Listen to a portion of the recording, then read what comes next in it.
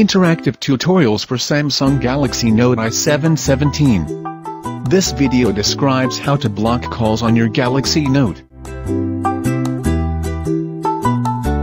1. From the home screen, tap Phone.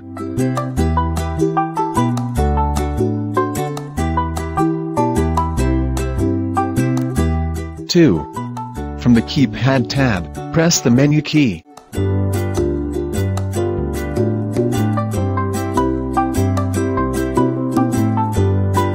3.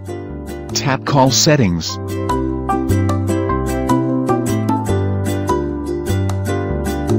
4. Tap Call Rejection.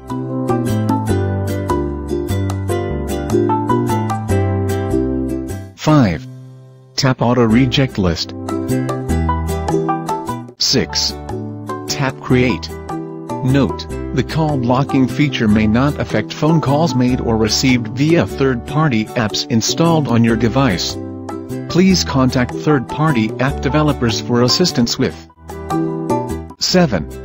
Enter the desired number or contact name, then tap Save. 8. To remove a contact from the auto-reject list, tap the Remove icon. 9. Tap the desired number or contact, then tap Delete.